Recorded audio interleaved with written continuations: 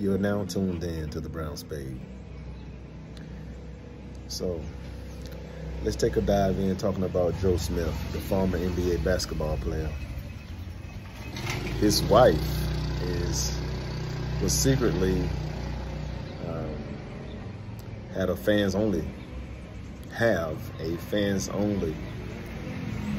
account making videos. Now, what's she doing on the videos? I have no idea. What's she doing on the videos? I have no idea. But from my understanding is she's a former stripper. So it sounds as though she reflected back to doing the things that she's accustomed to for monetary gain. Now, I don't know Joe Smith's financial situation, but it sounds like the finances are not what they used to be. And we all know that basketball players, well, athletes in general, we know that a good 75% of them go broke because of not investing their money properly and spending their money all kind of frivolous things and trying to take care of so many different people and their families and friends and stuff like that. So I'm not going to go any further. I would love to see your comments, hear your comments. Please put your comments down below.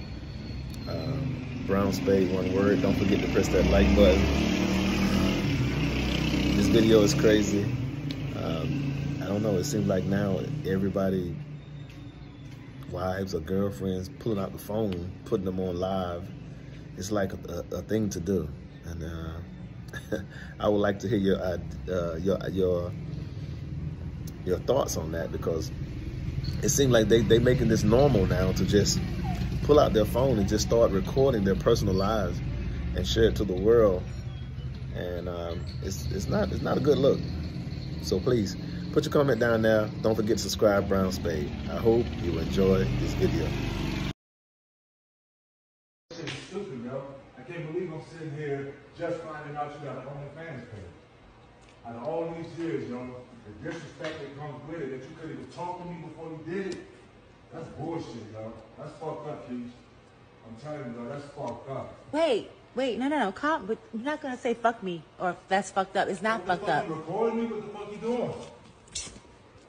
Listen, it's not fucked up, and we're going to. Okay, look. So I have an OnlyFans page, and he's mad because he's just now finding out about it. Of course I'm mad I'm just finding out about it. I'm not doing it with anybody but myself, so why should I have to tell you? My choice, my body, my fucking choice. I'm your partner. You're supposed to come to me and talk to me. Joe, I've been talking to you about mad things. I've been asking for solutions to shit. You're not giving me none, so I created one. That's no solution. Not in my book.